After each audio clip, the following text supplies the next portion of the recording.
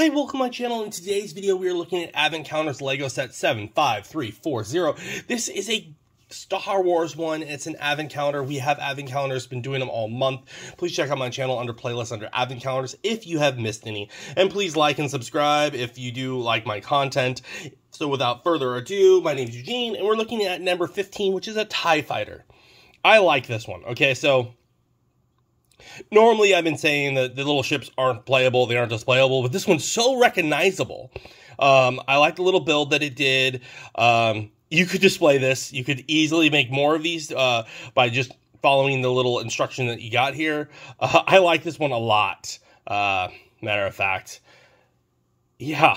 So detail on it, it's black, it has gray, it has a little crystal see-through piece here, which is a kind of a gray see-through one, and it has a little red part right here. With that being said, let's aim it at here. Overall, they're small sets, right? They're very small for these, but I do love the today's.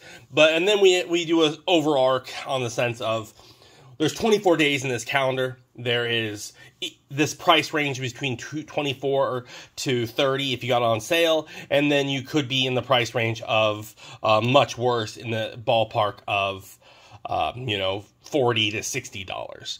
So whatever you paid for it, I'm gonna pretend like we paid $24 for it.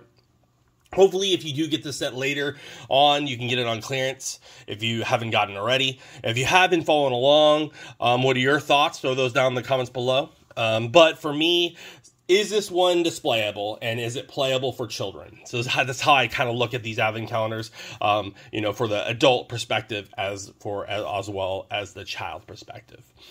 Child perspective, absolutely the Star Wars set so far these days. The ships are definitely playable. The kid can open one a day and have fun all day. Like you got your little toy and you can play around with it. As an adult, most of these ships are not displayable in my mind, but this one, definitely displayable. Look at the coloration on it. You can totally just see it, and it's a little ship. You can hang it. You put a little string there and tie it with a yarn, and you can fishing line, and you can definitely display this little one.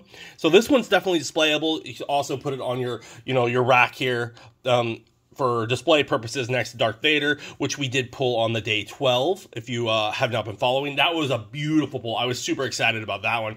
So we have pulled him now. We have pulled him. We're waiting on R2-D2. Maybe R2-D2 is going to be closer to the end. I don't know. I'm kind of excited. Like, if Darth Vader was number 12, who's going to be 24? So in this, it's worth more than $1 to me. It could be used for parts for you, but it's definitely displayable. I might display this one with my minifigs. I'm not sure. But it is playable, it is displayable, and it definitely has a value more than $1. What are your thoughts? Let us know in the comments below. Thanks for watching. Stay collected, and I'll see you tomorrow.